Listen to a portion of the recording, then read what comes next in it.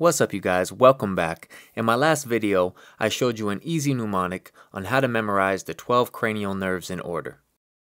In today's video, I want to show you another mnemonic that'll help you memorize which of these cranial nerves consist of either sensory neurons, motor neurons, or both.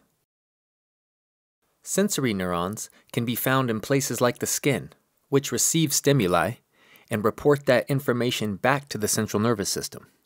Motor neurons can be found in places like muscle fibers. Information is sent from the central nervous system to the muscle fibers to tell it to activate. So first I'm going to show you the first 6 cranial nerves, followed by the rest of the cranial nerves, 7 through 12.